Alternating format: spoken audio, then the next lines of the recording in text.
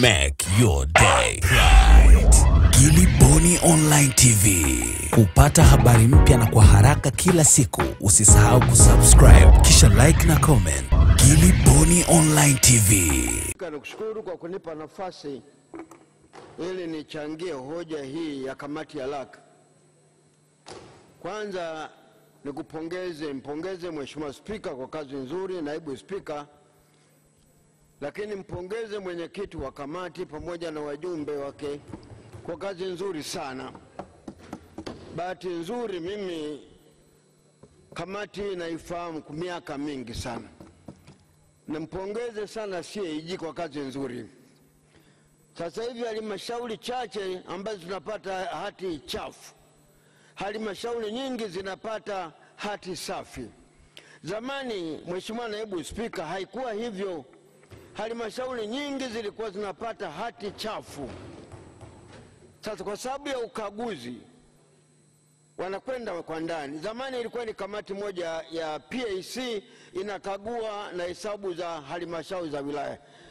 Kwa hiyo Mheshimiwa Spika, naziomba sana halmashauri zisilalamike kwamba kwa nini wanapata hati chafu, wanapata hati chafu. Lakini sababu za kupata hati chafu, halmashauri ambazo zinapata hati chafu zinashindwa kujibu hoja za ukaguzi. Wanashindwa kabisa.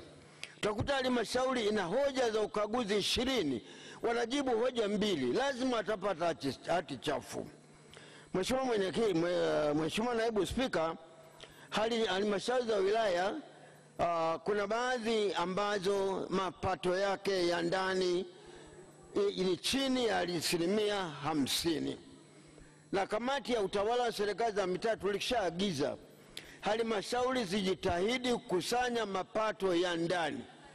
Wasitegemee sana ruzuku ya serikali. Ruzuku ya serikali inachelewa kufika katika halmashauri, na wakati fulani fedha ambayo inafika ni kidogo sana. Sasa nilikuwa na shauri kwamba wakusanya haya mapato ya ndani.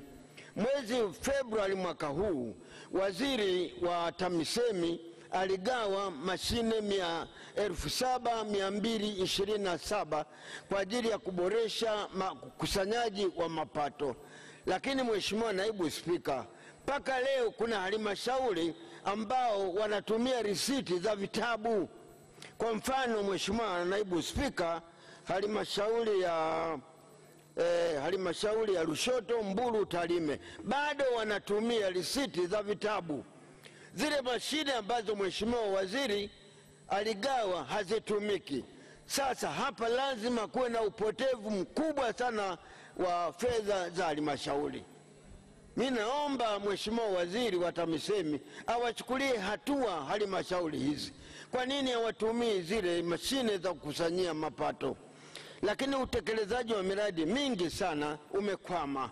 Ni kwa sababu mapato yanayokusanywa hayawezi kukamilisha ile miradi, na kuna baadhi ya halmashauri ambao wanategemea misaada wafadhili, wanakwama kutekeleza miradi, au wanategemea sana fedha ya serikali kuu, fedha ambayo inafika kidogo au inachelewa au haifiki kabisa. Kwa hiyo nilikuwa na shauri wakusanya mapato yao ya ndani. Lakini utendaji katika halmashauri, Mheshimiwa Naibu Spika, halmashauri inapofanya vibaya, kwa mfano halmashauri imepata hati chafu mwaka wa kwanza, mwaka wa pili, mwaka wa tatu, yule mkurugenzi achukuliwe hatua, si wahamishiwe wilaya nyingine. Sasa unafanya vibaya katika wilaya hii, unahamishiwa wilaya nyingine.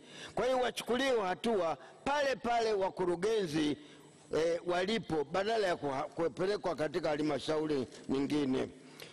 Mheshimiwa Spika, ni kuhusu kamati za fedha na mipango na uongozi.